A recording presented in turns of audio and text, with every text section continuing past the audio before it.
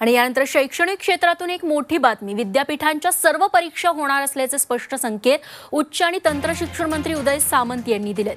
कोरोनामुळे विद्यापीठांच्या परीक्षा होणार की नाही याबाबत संभ्रम होता, पण विद्यापीठांच्या परीक्षा व्हायलाच हव्यात असं विद्यापीठ अनुदान आयोगाचं मत असल्याचं सामंत यांनी आज सांगितलंय।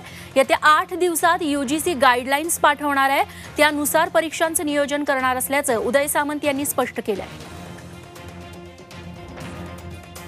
महाराष्ट्र राज्यातल्या उच्च व तंत्र शिक्षण विभागाच्या परीक्षा कधी घ्याव्यात या संदर्भात एक परिपत्रक जारी केलेलं आहे आणि त्याच्यामध्ये UGCनं असं म्हटलं की 2 कमिट्या त्यांनी नेमल्यात। या कमिटीचा अहवाल येत्या 8 दिवसामध्ये कमिशनच्या समोर येईल आणि हा अहवाल कमिशनच्या समोर आल्यानंतर महाराष्ट्रातल्या एक्झाम कधी घ्यायच्या, त्याचा अकॅडमिक इयर कधी असलं पाहिजे आणि पुढचं अकॅडमिक इयर देखील कसं असावं या संदर्भात ते आम्हाला गाईडलाईन देणार आहेत।